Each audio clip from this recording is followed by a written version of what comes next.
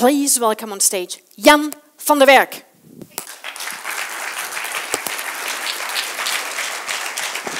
Ga je gang. Imagine, you're in a room full of children, kind of kindergarten. But something strange is going on and it takes you some time to realize what it is.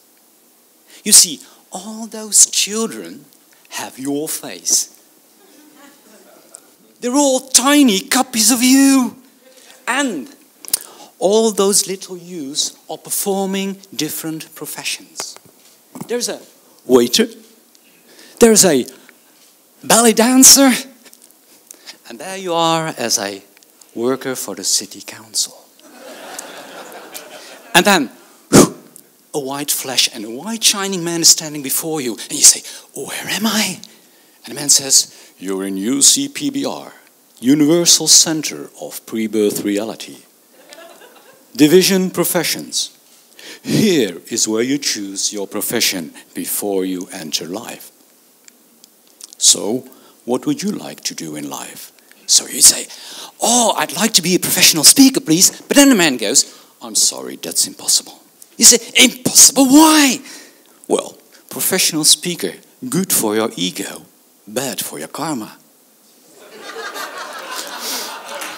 I'd say choose a more humble profession, a bit more off spotlight. Like taxi driver, nurse, burglar. Stop! Did you say burglar? I choose burglar, you say. Because, and you don't tell it to the man in white, in your genius mind, a brilliant plan pops up.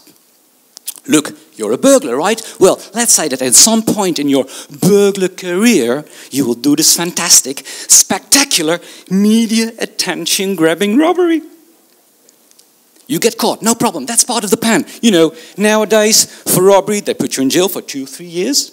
Just enough time to write your memoirs, create a killer speech, and a beautiful speaker's career is waiting for you. People will stand in line just to hear you speak. What I'm trying to say is this, fellow speakers.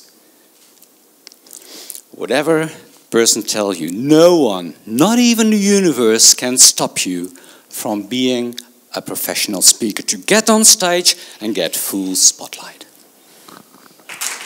Jan van der Werk, ladies and gentlemen.